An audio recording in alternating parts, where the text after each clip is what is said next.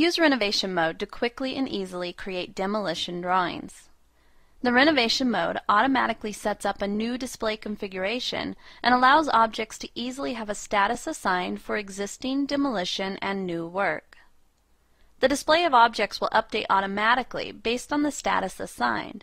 This can be viewed as a simplified way of utilizing display control for objects to get the results you desire. From a user's point of view, all you need to do is select the objects and decide what is existing, demolished, or new.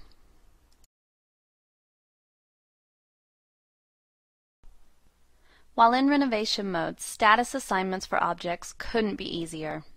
Basically, any newly added objects are automatically assigned as new.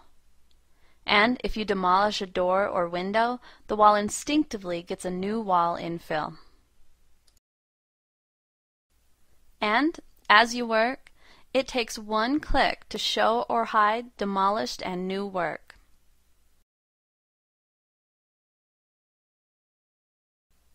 All of the display configuration settings are customizable, so you control how you depict existing, demolished, or new work. Of course, standards are provided by default and will be applied when you enter renovation mode. Once your standards have been set, getting ready to plot is as simple as selecting the demolition plan icon.